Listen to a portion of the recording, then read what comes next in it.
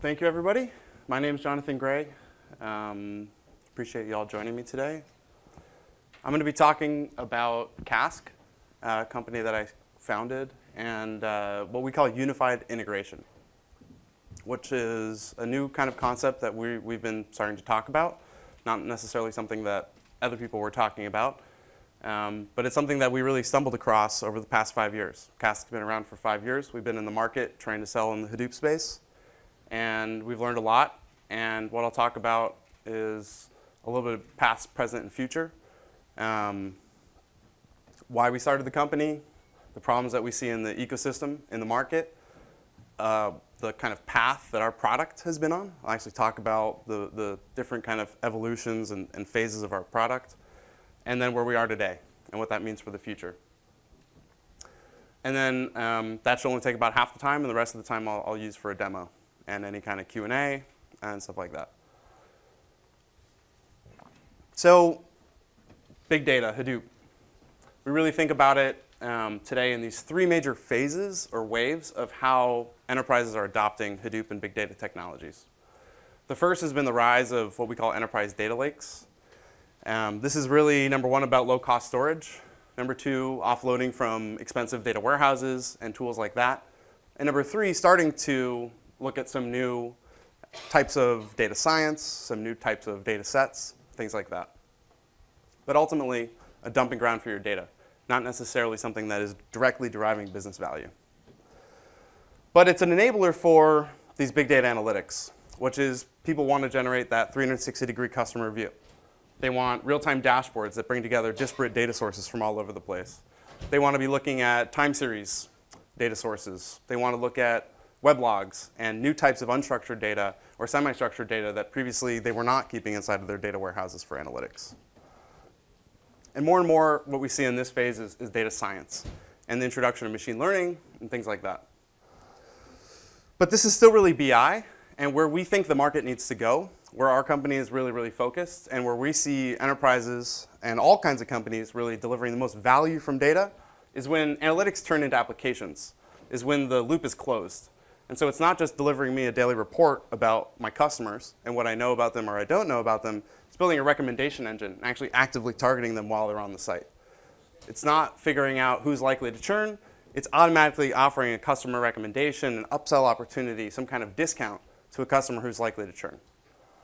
As you go into the world of IoT, we're seeing more and more, I don't want to just take my IoT data and aggregate it and do analytics. I want to actually create control loops. I want to actually drive decision making. Some of that could be rules-based, but some of that could be machine learning-based. Maybe I want to look at my network.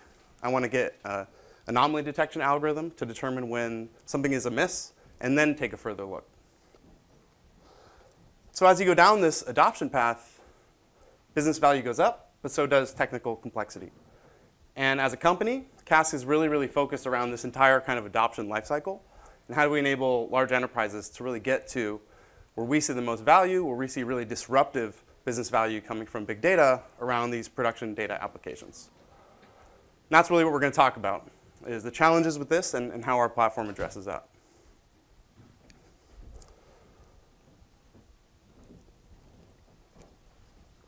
So it comes as no surprise. Getting value from big data is hard. Number 1, it's the sheer complexity of it. Big data really means kind of open source, distributed systems, scale out, unstructured, semi-structured data. These things are all inherently complex, right? The sheer number and the sheer scope and size of what the Hadoop community, what the big data community and ecosystem means, just means that you have a lot of different services, projects, APIs, and systems that you need to become familiar with. And it's a constantly evolving landscape, so you can't just master something and 2 years later expect that to be the same thing everybody's talking about. Every 2 years, it's a complete new cycle of technologies. All of a sudden, everyone's doing Spark streaming on Kafka. 2 years ago, literally no one was talking about Spark streaming on Kafka. So there are very few people. And so the fast-moving nature of this ecosystem creates a lot of complexity, not just for the developers, but the enterprises. What we're seeing now more and more is this divergence of the different tech stacks. So whereas Cloudera and Hortonworks, for example, used to be fairly similar, now we're seeing a lot of purposeful differentiation. Different SQL engines, different management tools. different governance, different security. All of a sudden, all these different things are very, very different depending on the different Hadoop distributions. And then if you look at the cloud, you're getting a whole other set of stuff. And so that bottom infrastructure landscape is now becoming very, very differentiated, which is creating some divergence in the ecosystem, creates complexities for everybody else. And lastly, there's this rise of kind of new integration silos. Whereas the story of Hadoop has been about all these different technologies that you need to integrate together, what we've seen recently is there's a lot of different point solutions, tools and scripts and processes to take data from A to B or to run this type of query on this type of data. But that doesn't make a platform, right? You end up with this kind of tool-based approach that all of a sudden I have yet another integration problem where I have to integrate all the different point tools and point solutions that I've used. And so basically, big data, Hadoop, this is a market completely oriented around infrastructure and integration, rather than the applications and analytics that are trying to be derived on top of it. So the whole market and all the people involved with it, the whole focus is kind of flipped on its head. And if you compound this with the fact that all these different constituents need to interact with Hadoop and big data initiatives, obviously the developers, the operations teams who are going to run these things, but more and more it's the data scientists and line of business and product teams who are the real consumers, the real stakeholders, the real people who actually have demands and needs from big data. And without a platform here, without a set of tools, without something that IT can actually own and run against all of these different stakeholders, it's really, really hard for them to be an effective enabler. And it leads to a lot of kind of ad hoc, one-off projects, a lot of chaos, not a lot of centralization, not a lot of platform. And so Cask was started about 5 years ago by myself and my co-founder Nitin to really address these challenges of the open source big data ecosystem, to try to create an open source platform that accelerated what people needed to do on top of the stack by doing a lot of the stuff that everyone has to do over and over and over again, but do it as part of a platform. I came out of Facebook. My co-founder came out of Yahoo as early kind of Hadoop and HBase engineers at those companies. So over the 5 years, we've raised $37 million from some great venture capitalists and some strategic investors. 3.6 is the latest release of the platform. And we'll obviously talk more about what that platform is, and we'll demo it. We work with some great large customers and partners. Worked very closely with the Hadoop distributions like Cloudera and Hortonworks and MapR, the cloud providers like Microsoft, Amazon, and Google, and some great customers like AT&T and Salesforce. We recently released CDAP 4 preview. I'm also going to demo this if we have enough time, which introduced the Cask market, which is like our big data app store. And when we go through the demo, you'll understand more and more what that's all about. And why Cask? Well, Cask uses a container architecture. Cask is a container to abstract complicated concepts in a simple way. Simple access to powerful technology or putting big data on top. So how did we arrive at this notion of unified integration? When I started the company with Nitin, we really, really thought about our first platform as WebLogic for Hadoop, or JBoss, or Tomcat for NoSQL. Right? What application servers did in the Java world, or even .NET and other languages like that have these runtime environments, they really, really accelerated how fast developers could build their apps and get those apps into production. And so we really started out doing that for Hadoop, for Yarn, for HBase, for MapReduce. We built different data abstractions, pre-built a bunch of integrations, we unified metrics and logs collections, we created this really cool unit testing and debugging environment, this local development environment. But what we found out was in the enterprise, unlike at the internet companies, there's this thing called data integration. There's this thing called data governance and security. It turns out at Facebook, they don't have those things, right? There's no security, there's no governance. It's just a free-for-all, basically. And so working closely with some of our customers, our early customers, and really responding to what we found out in the market was, look, I can have my production application running, but if I can't get production data to it, the app is of no value. And so we really broadened the kind of capabilities of the platform to really embrace data integration and kind of this notion that applications and data in the world of big data are kind of one and the same. To take an example, if I'm thinking about building a recommendation engine, if I'm a bank, right, and I want to upsell people when they log into my mobile app. If somebody's either very likely to churn, I want to give them a discount, Or if someone's just a really active, engaged customer, I want to upsell them to another service, right? Now that sounds very appy. It's some microservice recommendation API my dev team needs to build and enable for my mobile team. But actually, it starts out as data ingestion and an entire data integration project. I need to get my CRM data. I need to get my weblog data. Now I need to load that all into Hadoop. I'm not ready to develop on it now. Now I need data scientists to figure out when are they likely to churn, right? When is somebody a good candidate to be upsold to something else? Then they figure out what the right features are. They figure out the right models to build, the right algorithms to use. And then things are basically rebuilt in production by development teams. That whole process, right, to eventually get to some production microservice that gives your mobile app an upsell is like an 18-month project, right? And it's no wonder because these open source technologies all give you the raw capabilities, but that entire system, especially if it needs security and governance and compliance, is just a really, really big project. And so a platform that brings together data and applications so that those pipelines I use to ingest already integrate with my data science tools, allow my developers to build applications on it. Really, this all being a single platform is the powerful concept we kind of stumbled across working with our early customers. And so the next version, we added all these ingest capabilities, these workflow and pipeline capabilities, metadata, and all that kind of stuff. Really expanding to say the modern middleware looks like a fusion between application and data middleware. It's not two totally separate categories anymore. These things have really come together. And then the final current kind of incarnation of the platform expands beyond the kind of apps and data to what we call unified integration. And this brings together two new kind of components to it, and I'll dive more into those. But basically, security and governance, really, really important concept, especially in enterprise environments. And then maybe most importantly for us has been self-service, which is to say this platform can't just be accessible to developers and operations teams. Big data needs to be accessible to non-developers, starting with the data scientists, but going all the way into citizen integrators and Excel and SQL jockeys and people like that. Today, state of the art in most data lake initiatives is those people are filing a ticket to IT, and IT is doing manual work to get them their data. We need to flip that whole thing on its head and enable way more self-service by non-technical users. So CDAP, the Cask data app platform, that's our platform. And this is the first unified integration platform for big data.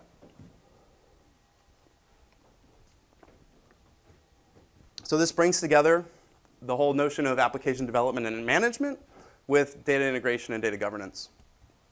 The whole platform is open source, 100% Apache license open source, and really built for extensibility. This is really adopted by our large customers and turned into their platforms. From anything from how you skin it and put your own logos onto it, to how you modify it, change it, extend it, enhance it.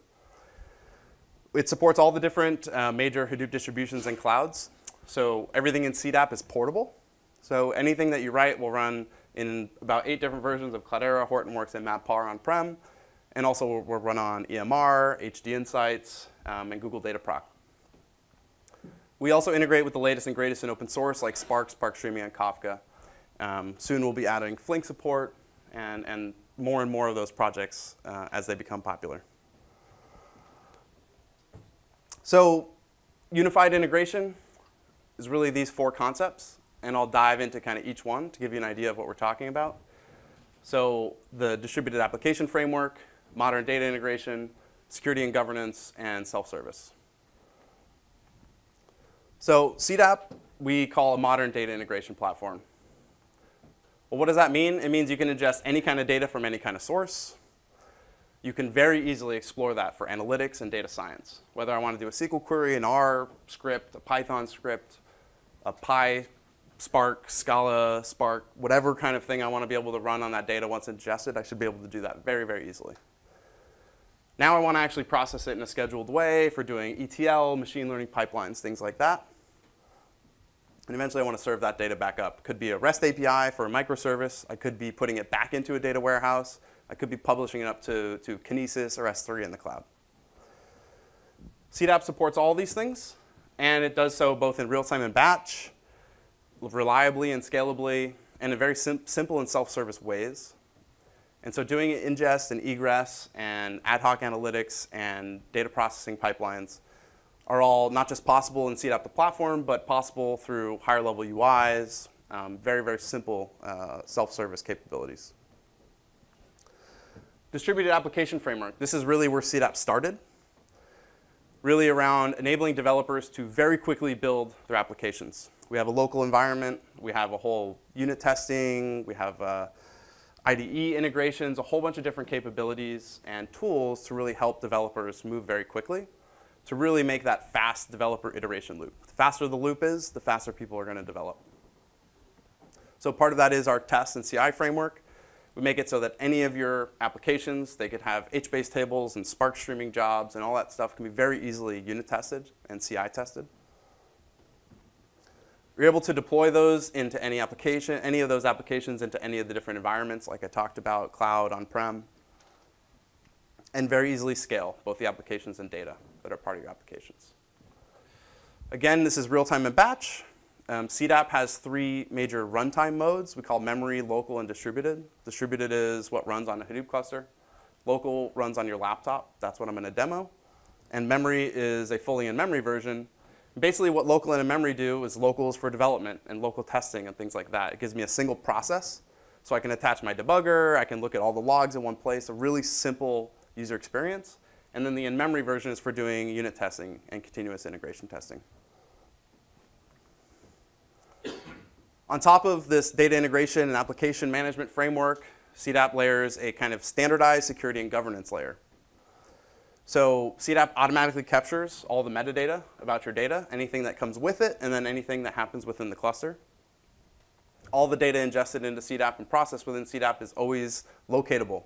So there's easy data discovery, search capabilities, things like that, lineage capabilities. So you can always find all your data. Every access, every job, and every query is audited, and lineage graphs are generated. So you can look at the provenance of any of your data in the cluster, understand how it's evolved, how it's moved, where it came from. And finally, what we call usage analytics. We actually look at what are the popular data sets, what have not been accessed for 3 months, things like that. So that you can have more of an idea of, when you're looking at your data, what's being used, what's not being used. And then some core capabilities, like encryption, authentication, and authorization. You basically need these things to have security. And so CDAP provides all these things against everything that happens within CDAP.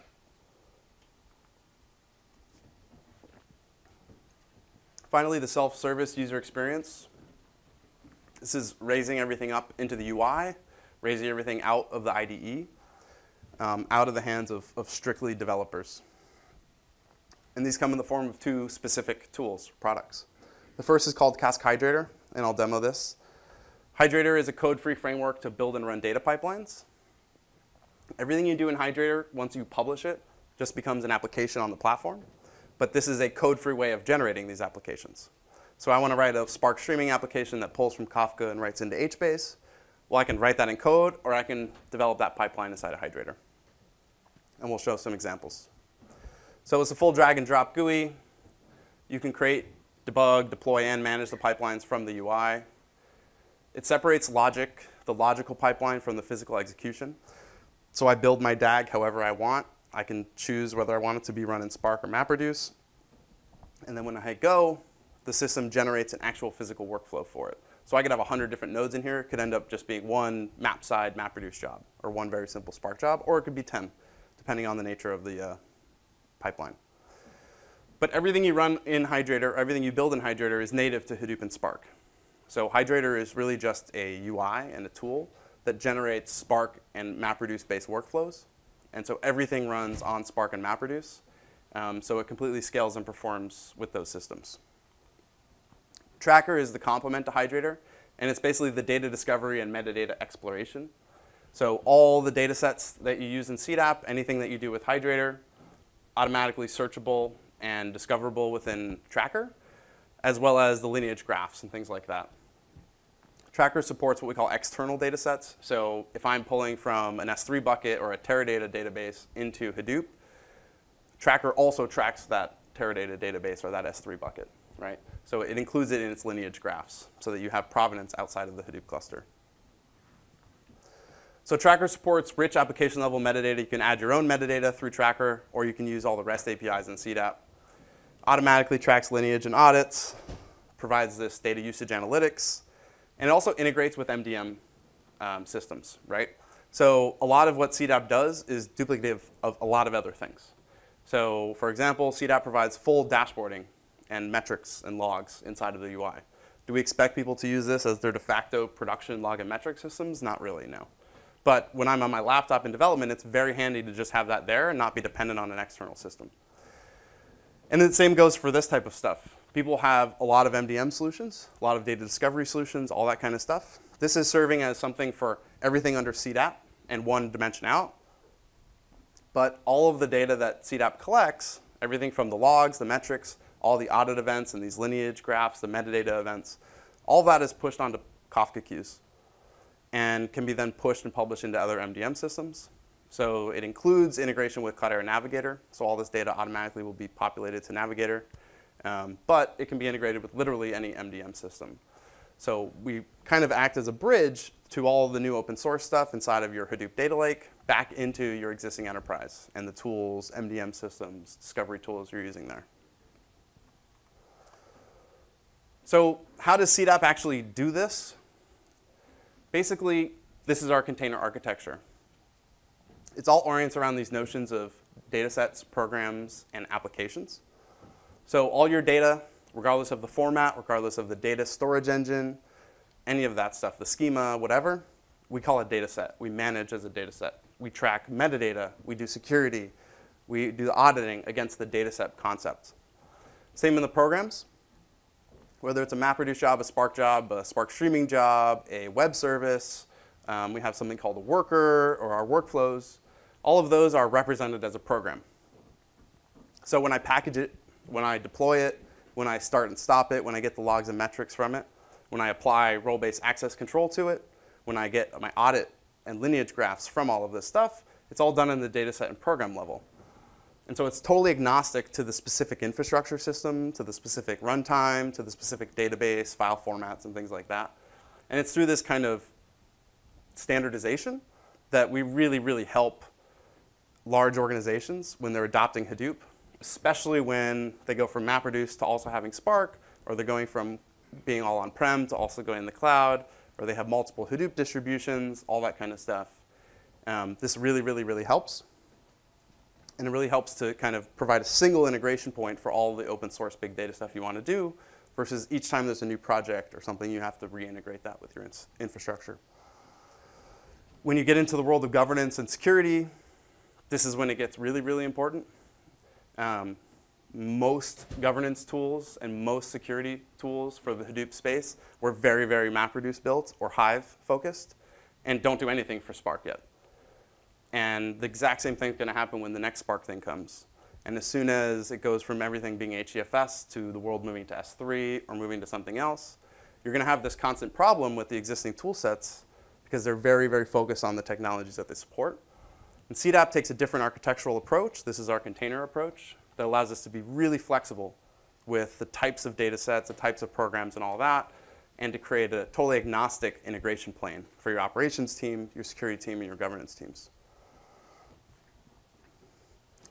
So CDAP is really focused across this whole application lifecycle, from the development standpoint to the whole production operations and governance standpoint. And so much time gets spent on the right side of this. And I think that's often why our customers are often more sophisticated in the market. Oftentimes people who are still early on in their adventures with Hadoop haven't gone through production operations and governance, haven't shipped multiple projects to understand that there's not a lot of reusability in between projects. Most things are one-off. And you spend way more time on making things operationalized than you did doing the initial code. Oftentimes the initial prototypes can be very fast, but moving these things into production can take a really long time. And so CDAP is that single framework to both build and run these data applications and data lakes using Hadoop and Spark. And our core value is really around saving you time. We save 80% of time, 80% lines of code. This is something that's been borne out multiple times with almost all of our customers and prospects. where they've done different comparisons before and after. We've had competitions within the same company, one person using our platform, the other one not. All kinds of different situations. Usually it's about a 5x acceleration. Seriously significant acceleration in time to market, time to insights. And more importantly, as the world's becoming more diverse in infrastructure, as things are beginning to move more hybrid and cloud, really removing barriers to innovation and future-proofing what you're doing so that you're not completely designing your platform into a corner and fixing yourself to specific technologies, specific Hadoop distributions, specific environments, and things like that. Really creating way more flexibility and putting the focus on the applications, on the analytics, on the logic, and not so much on the infrastructure and integration. So a few quick customer success stories. These are kind of anonymous, but all very real. The first was a health insurance company. Not a lot of Hadoop expertise, but Hadoop customers using Hadoop distribution technologies, but pretty much just off-the-shelf Hadoop distros, not using other tools. Really, we're just frustrated with how slow it was. They didn't have a very sophisticated development team, and so it was taking them weeks and months to basically do anything. Really just stalled on progress. And so this was very much a hydrator and tracker-oriented customer. 2 days, we did a POC, and they had their first sets of pipelines in production in the first 2 months. And so after about 2 years of not being in production, within 2 months of engaging with Cask, they were in production.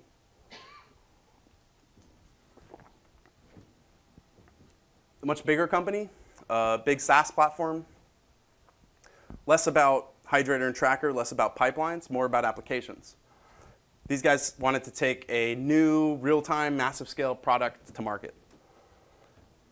Really small team, but a lot of technical hurdles, basically, to get through. Technical challenges.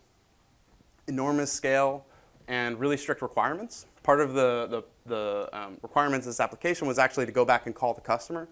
And so because they were going to call the customer, it had to be exactly right. They could never miss it a single time.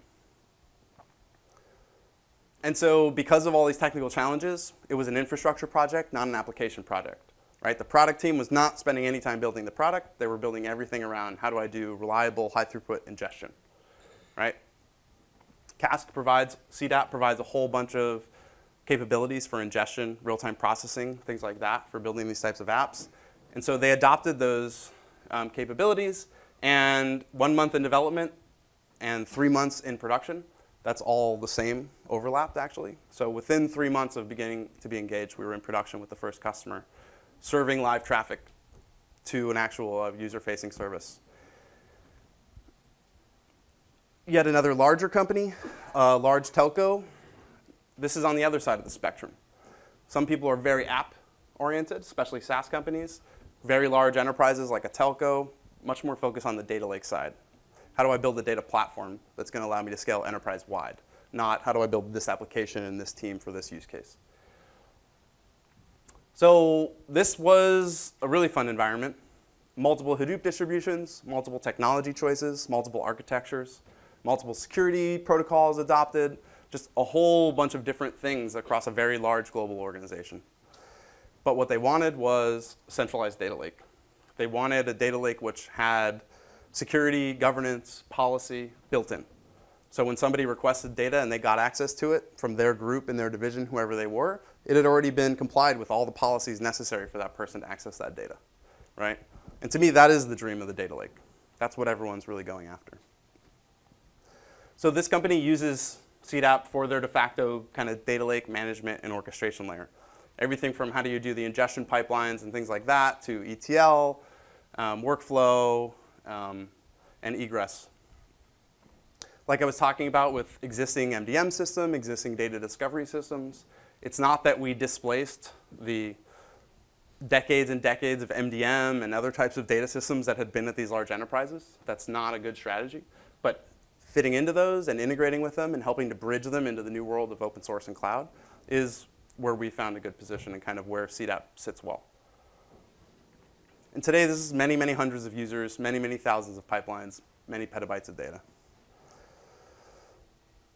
We got some cool awards this year. We were certified a great place to work. we're based in the Bay Area. We're hiring. So we're in Palo Alto. Gartner also named us a cool vendor. Lotami, one of our great early customers. CDAP was a big win for us. They were one of the first to kind of validate the 5x thing, saving 80% of your code, 80% of your time. All right, we got some other analysts and stuff in there. So we'll get into the demo quick, but before that, I want to kind of tease what's the latest and greatest in the product. So this was originally part of the vision 5 years ago when we started the company. It's in my first pitch deck. I can prove it to you. So even though, right, when we started out, we never saw ourselves as a data integration company. We saw ourselves as an application company. We're still an applications company. We're just a data application company. And I think what we didn't realize was what the product was going to look like, but we knew roughly what we wanted the product to be. And we wanted to enable the App Store. We wanted to figure out how can we be the platform for ISVs to build applications on large amounts of data. CDAP 4 is a preview, which is starting to hint at kind of how we're positioning the company that way and where the product's going. So the big thing here is our Cask market, which basically allows you to take anything like one of those apps or a pre-built data set or any of these things and publish them into an app store. And so now I don't have to be in my IDE writing code. I don't even have to drag and drop. I can just click a pre-built pipeline, fill out any remaining information via a wizard, and hit go. So further simplifying the user experience. We're also adding a Wrangler. This will be pretty basic in the first version, but basically one of the most requested features in the platform. We've completely rebuilt the CDAP UI based on React. Part of the reason this is really relevant is our customers have customized our UIs. Our customers take our UIs and hack them up into their own UIs and all that stuff. Everything in CDAP is REST-based, and so it's very easy to add UIs on top. And we make it very easy to bind REST APIs to everything you're doing in your applications on Hadoop. And so custom UIs is very common for our customers, and we're just making it really easy to use all the UIs that we have into your own. If you're not familiar with React, basically it makes it very easy to create components, reusable components, and swap them in and out in different places. And then finally, the Resource Center, which is wizards for common tasks. If I want to take a file and load it into HDFS and run a Hive query against it and it's CSV, I don't want to drag and drop a box. I just want to hit next on a wizard. You tell me exactly what I want to know. That's what the Resource Center is all about. So we talked a little bit about this, but basically, we want to have a time to value in minutes without existing experience. I'll do a demo of Hydrator, and you'll see it's not a complicated tool to use, but it's still a tool. You still have to be trained to use it. And so the market is about putting more and more and more pre-built stuff so that it is very, very obvious and it's just step-by-step instructions, not something that you have to be trained how to do. Today, this is all open source. It's all sitting in GitHub somewhere. But we have plans to add third parties in here.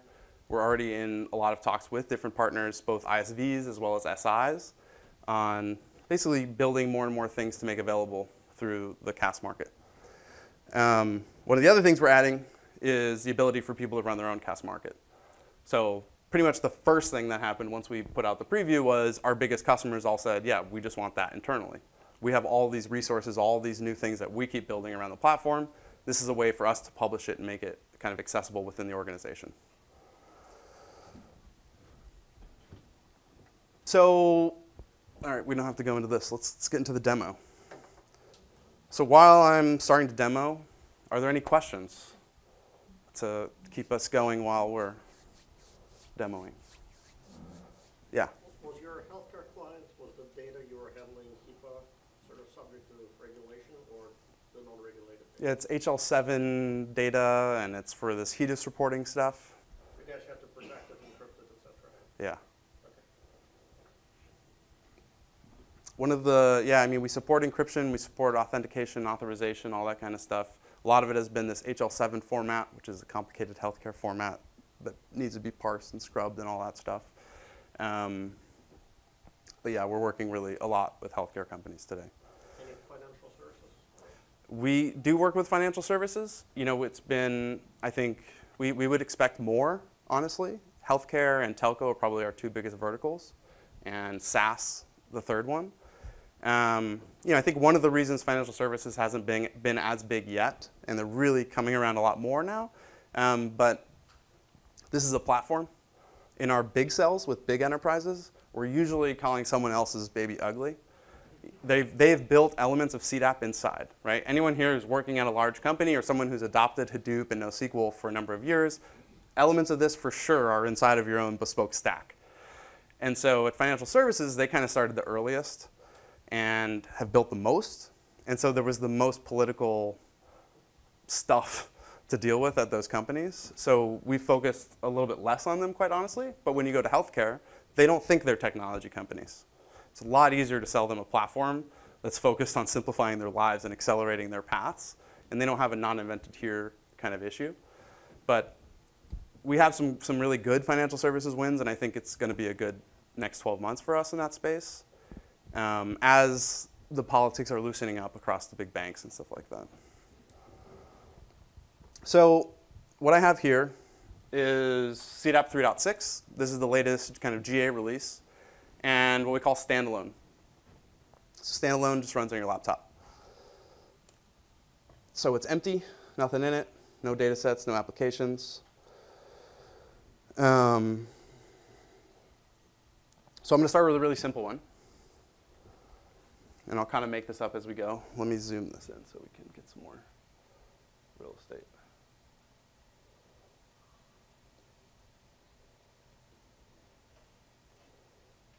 I think I got like 15 minutes.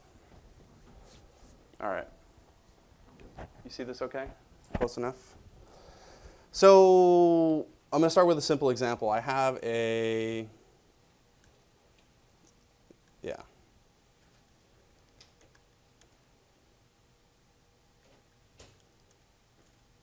Oops.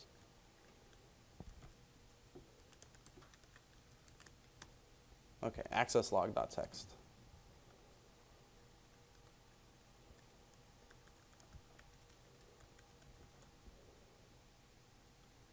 And it's got what?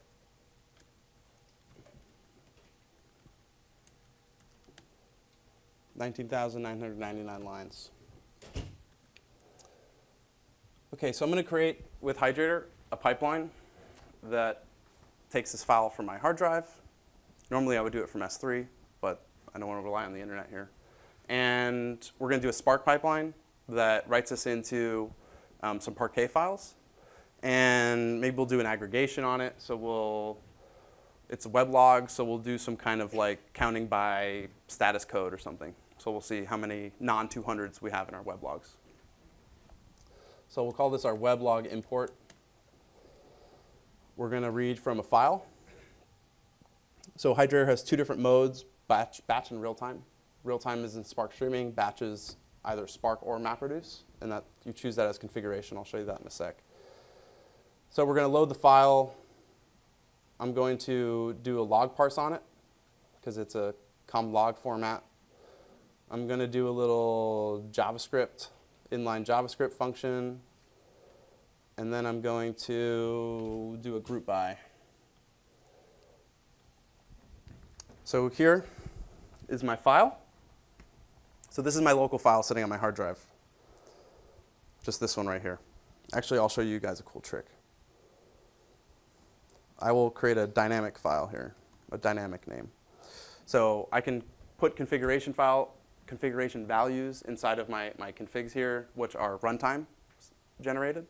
So file can either be in the environment, or when I start the program, I give it file. I better name that name. Seems like file might be reserved. So this will be our local file. When I give it this reference name, this gives it a dataset name inside of Tracker. So when I want the lineage for example, the Parquet files that are generated, this is the name of that source. All right, so we're going to parse it. You get offset and body from a file. Offset is just the line number. So it's CLF on top of body. And this is the output schema. In the JavaScript transform, I have to do something really stupid that I found out when I'm going to move status to code And you can ask me afterwards if you're interested in why I had to do that. And yeah, that's all we need to do here. And then let's write this out. So I'm going to write this to, we can do it to different kind of NoSQL databases. We can do it to any JDBC database, ODBC database, HBase, Hive, whatever. Or we can do it to CDAP managed data sets. So that can be like a TPFS Parquet. That's a time partition file set Parquet. So all I need to do here is give it a name. So we'll call this weblogs Parquet. It'll automatically give the schema and everything like that. Group by, let's group by the status code. And we're going to count. Oops. So I just configure the group by. I tell it to generate what my output schema would be. I'll get per code counts out of my group by. And then let's write that down to a HBase table.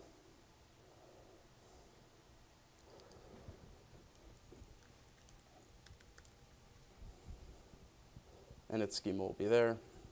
And code will be the row field. All right. Now we can modify some more settings here. We can set a schedule, either a basic one or just an advanced arbitrary cron. We can set resources against it, and we can also set the runtime, either MapReduce or Spark.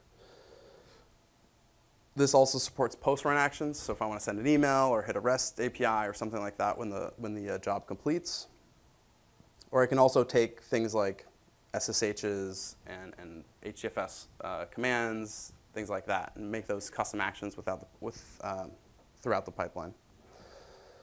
Now, behind the scenes, what did I keep doing? This has actually just generated a JSON structure. So even though you built everything visually, you're really just generating a JSON. And so you can check this in. You can parameterize the file. So just like I'd put that parameter in there, it's something that you do really commonly doing stuff through JSON. And so you can export this, import it, export it, give it to somebody else. They can import it on their cluster, things like that. But I will publish this, which is taking that JSON, publishing it into a CDAP endpoint, and generating a new application.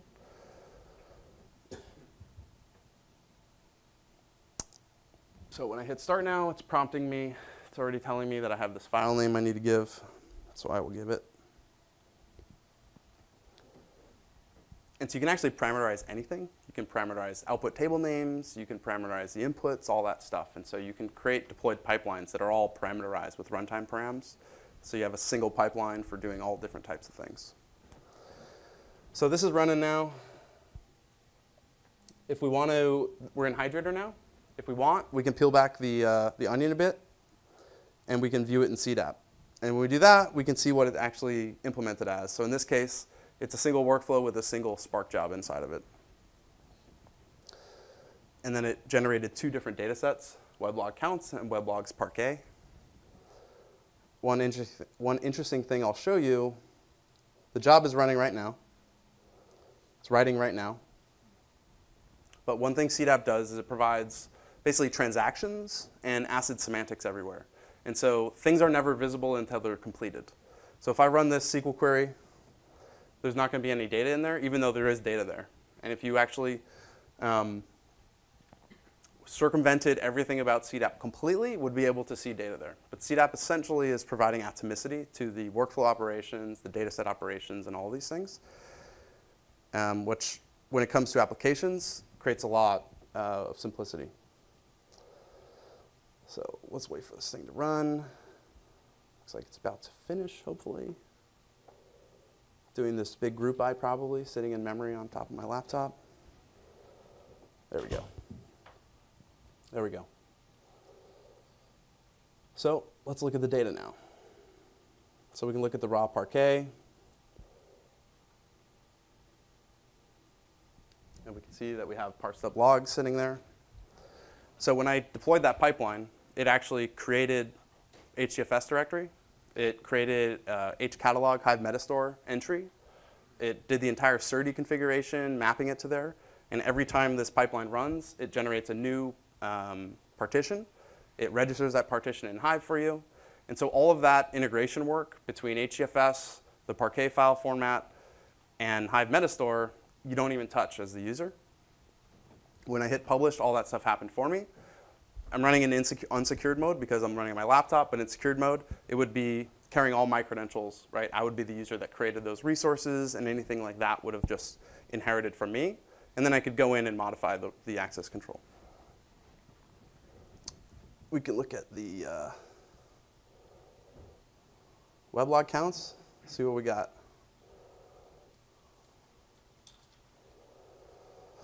Mostly 200s, a couple 404s, 304s, but makes sense. Looks like legitimate data to me. So in the next 5 minutes, I want to really quickly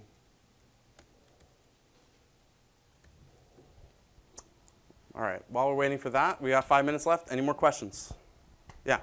Now, if you had a custom data format, you wanted to write a custom parser for it, I'm guessing it's possible, but would it, you would write it somewhere and then you would be able to use it in this? Yeah. So all of those different things you saw on the left panel in Hydrator are all written against a Java API. By far the simplest one is the transform API, basically event in, event out. And the major thing what Hydrator does is it provides basically schema and typing, right? So all of your inputs and outputs are we call structured records, look like Avro. So you basically get a structured record in, you write arbitrary Java code, and you emit structured records. You build that into an actual application in CDAP, and you deploy it into the platform. So I'll show you in one sec. Unfortunately, I just took it away, but you basically, so Hydrator uses what are called plugins. And a plugin is a transform or a source or a sync or what we call analytics, which are arbitrary Spark jobs or actions, right? And you write against those APIs. Any implementation of those APIs, you can generate as many as you want. You basically register them with CDAP, and they're automatically published and made available to everybody. And so people have a lot of customization that they do, a lot of their own transformations, things like that. One of the things almost everybody will do inside of people who adopt Hydrator is you can turn any of the